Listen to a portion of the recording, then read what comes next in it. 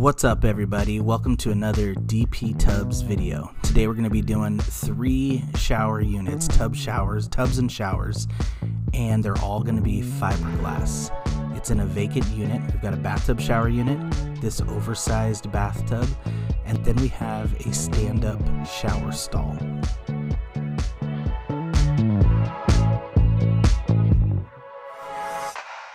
Alright, with this particular customer, I'm going to be removing all of the shower fixtures. I'm not going to be removing the drain just because it's too worn out and I'm not a plumber.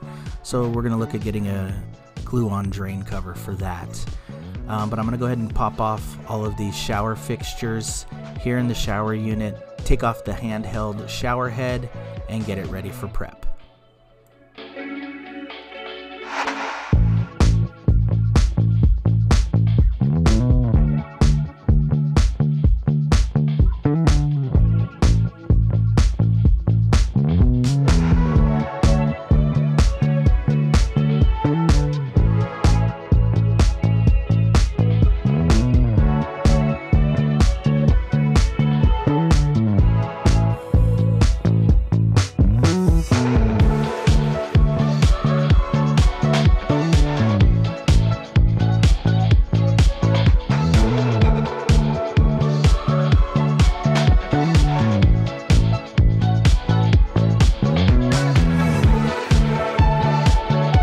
So I'm going to do the same thing on the oversized bathtub. I'm just going to take off the fixtures. The actual spout the customer is going to keep just because there's limited access underneath. It's a mobile home, so there's a lot of space under the bathtub, but as far as like access around the apron of the tub, it's very limited. So we're just going to leave it. He's just going to get new universal fixtures to go on top. So I'm going to go ahead and get this done, then I'm going to take the shower fixtures and the shower door off of the shower stall.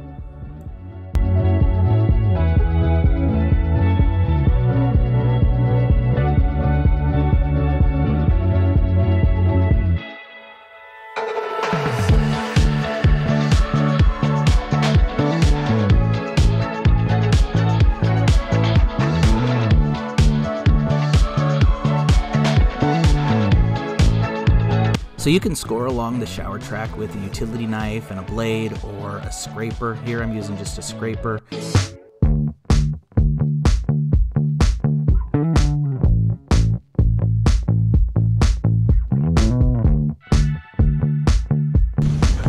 Help has arrived. Yay. So this tub was in fairly good condition, so Tina, my wife, just came and rinsed it, cleaned it, now it's ready for sanding. Boom. Tina's gonna get ready to use 120 grit on the orbital and sand this all down. Once it's all sanded, she's gonna get just water, just rinse it with water, and then start taping and masking.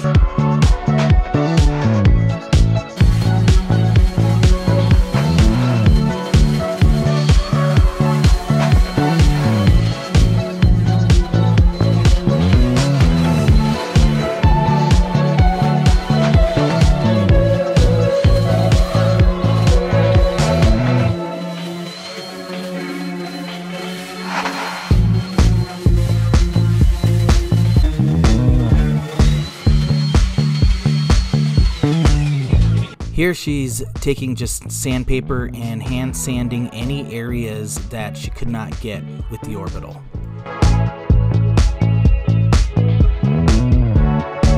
So right now what she's doing is what we call a dry wipe, where she takes all the dust from sanding, goes ahead and wipes it down, kind of gathers it up into the bottom of the tub so she could vacuum it up.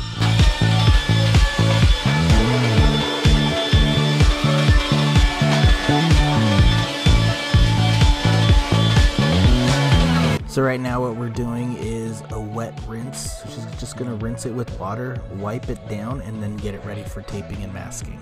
As you can see, she's starting with the blue tape around the perimeter. So here I am over in the other bathtub shower unit. I'm just going to start cleaning. I'm just using a regular bleach cleaner. Sometimes I'll just use water, but I'll use a sponge, and sometimes I'll also use wet sandpaper 120 grit to go ahead and scrub off all of the soap scum before I do any sanding with the orbital.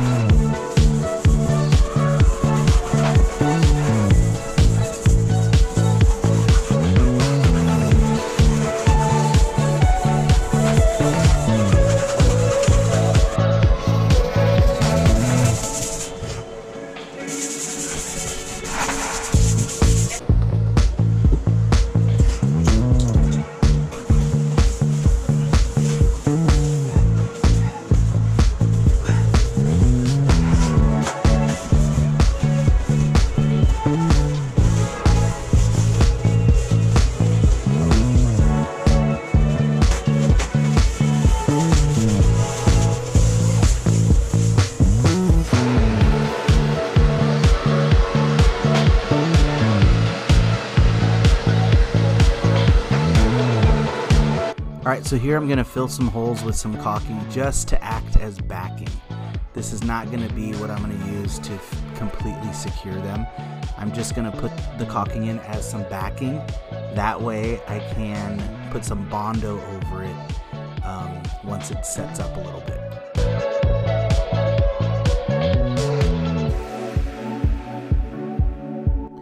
Alright, so now I'm going to go ahead and mix up some of the Bondo. So this is just your standard Bondo you get at AutoZone, and it comes with a cream hardener. So you're going to apply the cream hardener around across the diameter of the Bondo, and then you're just going to mix it up.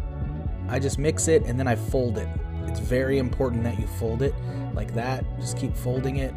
And then I'm going to apply it over the holes, as well as some other areas where there was silicone removal that may have scratched the surface. I'm going to go ahead and fill that as well before I go ahead and sand and then primer.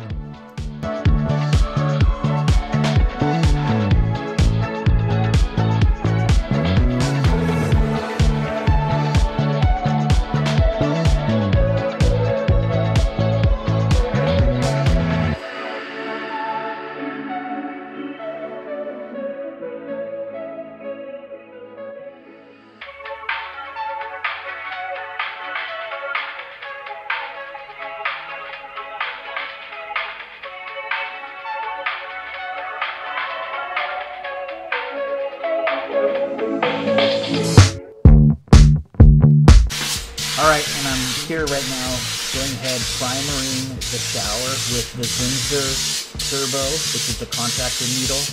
Definitely recommend this if you're going to use an over-the-counter primer. This is basically not for adhesion, it's mainly for helping me determine if I'm going to have any fisheyes, kind of like a sealer, stain blocker. That's what I use it for here.